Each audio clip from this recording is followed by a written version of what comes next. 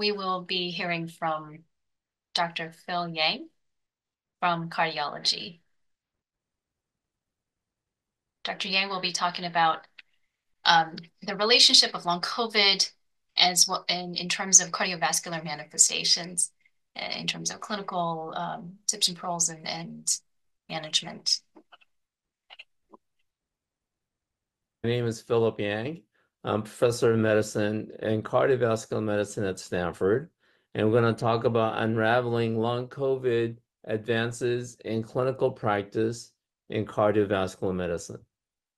So the outline will be the following: origin of COVID-19, secondly, cardiovascular manifestation, third, cardiac injury, and all this will allow us to better understand fourth, the long COVID. So we all know that COVID-19 started in Wuhan in China, a population of 11 million. This is the animal market that we think it originated from. And we know that on December 8th, 2019, first case was reported. This was followed by traveling by a large number of people during the Spring Festival in early January. But as of January 23rd, shelter in place and lockdown were instituted. And as far as February 2nd, 2 new and 16 field hospital were launched in Wuhan, as you can see in the pictures above. Of course, we know that this is a once-in-a-lifetime pandemic. Stock market crashed. Stock supermarket was completely emptied, and city streets were abandoned. So the basics of SARS-CoV-2 are the following. First, you got to understand the general structure of this virus: spike protein, envelope protein, the RNA, nucleoprotein, and membrane glycoprotein. So this is an envelope positive sense single-stranded RNA virus. The genome sequence suggests a bat-derived source, and it was 96% identical in nucleotide sequence to SARS-CoV, the cause of SARS in 2003. And this would bind to the ACE2 receptor, mostly predominantly seen in lung epithelial cells, but also in the cardiovascular and the GI system. The causes of COVID-19 associated death is mostly respiratory failure, but followed by cardiac complication. Patients with underlying cardiovascular diseases are at higher risk of contracting COVID-19 and had a worse prognosis. As you can see, the comorbidity of hypertension and coronary artery diseases led to more complication from COVID-19, and case fatality rates for comorbidity was significantly higher in those obviously in here with hypertension and cardiovascular diseases. The cardiovascular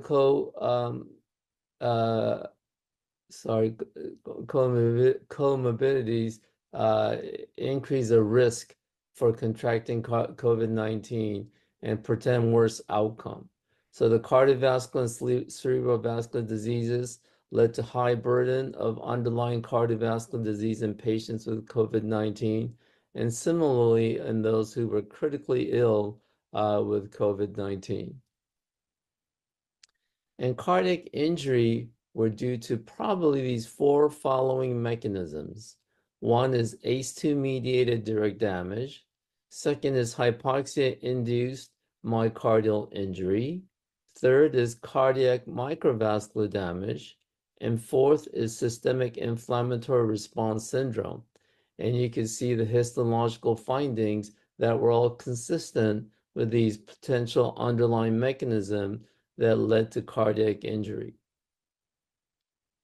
So in summary, the acute COVID-19 cardiac complications were the following. Patients with underlying cardiovascular disease had poor overall prognosis, and potential cardiovascular complications include myocardial injury and heart failure due to direct myocardial insult, myocarditis, myocardial infarction, and stress cardiomyopathy. In addition, pulmonary hypertension and RV dysfunction were seen, and also possible arrhythmia and cardiac arrest were also noted. So what is long COVID? Long COVID is a post-COVID condition which persists after week 4 following the viral infection, acute increase in viral load, and subsequent recovery. But even after the recovery phase, these long COVID patients continue to have these constellation of symptoms even as far as 6 months and beyond.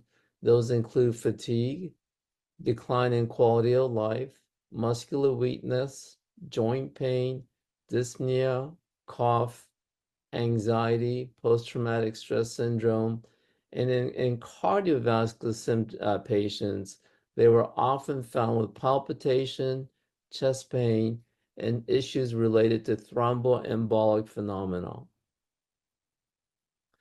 So the long COVID and cardiovascular manifestations were seen in the following. First of all, they were predominantly in female, twice as many as male. Some of the predisposing symptoms were that they had 5 or more symptoms in the acute phase, leading to high likelihood of developing long COVID. In terms of predictors, they were diarrhea, anosmia, dyspnea, pleurisy, skin sensitivity, and blood type A. Risk factors are obesity and increased body mass index. And in terms of cardiovascular symptoms, about 17% were chest pain, 20% experienced palpitation, and 30% dyspnea on exertion. In terms of mechanism, even after the virus was cleared, there was high neutralized antibody titer. Immune system could continue to be overactive in order to induce the symptoms. An autoimmune response to fragments of viral genes may appear to have persisted. And there's also lingering autonomic dysfunction. In terms of assessing the long COVID cardiovascular diagnosis, we look for some of the key clinical, serological, and imaging features of natural history beyond the acute viral infection phase. Pathologies were usually related to myocarditis and pericarditis during acute phase, which may then lead to myocardial injury, heart failure, ventricular and atrial arrhythmia, and even sudden cardiac death. Sequelae were seen by coronary artery aneurysm, aortic aneurysm, atherosclerosis, venous and arterial thrombosis, and pulmonary embolism. Workup consisted of the following. In order to screen the patients initially, pulmonary function tests and chest X-ray are performed. Subsequently, echocardiography would be performed to look for right ventricular dysfunction, left ventricular dysfunction, diastolic dysfunction, and pericardial effusion. The Zaya patches were done to assess for ventricular and atrial arrhythmia, and cardiac MRI assessed parametric tissue imaging, looking for T1 and T2 characteristics, and for myocarditis and pericarditis. CT was done to assess coronary aneurysm and pulmonary embolism, and sleep study is usually done to assess hypertension and atrial arrhythmia secondary to sleep apnea. In terms of prognosis, to what extent this is reversible and this could be treated is largely not known. And this will take us to the mechanism of cardiovascular long COVID. And this is multifactorial. It's a fairly long list, which consists of immune mechanism due to antibody generation, infection due to direct effects of the virus, iatrogenic due to complication of critical illness, psychiatric due to multiple psychosocial factors, post-intensive care syndromes, post-traumatic stress, and oxidative stress. From cardiovascular standpoint, Clearly, there's evidence of cardiac deconditioning, heart failure involving pro-inflammatory cytokines with interleukin-1, 6, and tumor necrosis factors. Inflammation, clearly inflammatory activity continued to increase after COVID in these long COVID patients. Redox imbalance may also link COVID-19 and chronic fatigue syndrome. There's also systemic and neurologic inflammation, and also oxidative phosphorylation with altered cardiac respiratory function due to shift in mitochondrial energy for ATP synthesis was seen. In terms of metabolism, there's increased glycolysis and downregulation of oxidative phosphorylation. And in terms of oxidative stress, myocardial disorders may also lead to significant autonomic dysfunction. How do we treat cardiovascular long COVID syndrome? In terms of hemodynamics, volume expanders, and oral vasoactive, fluids, electrolytes, compression garments, and various exercise techniques for orthostatic intolerance. In terms of supplement, omega-3 fatty acids and dietary supplementation, L-arginine for production of nitric oxide, and antioxidants such as zinc were reported to be effective, but there's no direct clinical trial to demonstrate benefit.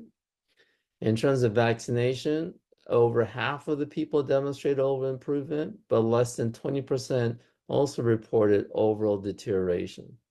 In terms of psychoactive therapy, cognitive behavior therapy, as well as antidepressants such as tricyclics were effective in some patients.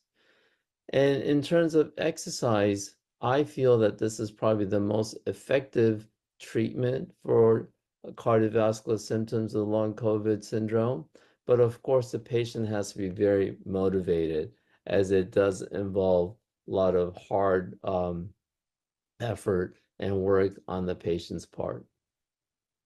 So in conclusion, three major findings could be reported. First, long COVID symptoms may be explained by a pro-inflammatory state, by oxidative stress and autonomic dysfunction.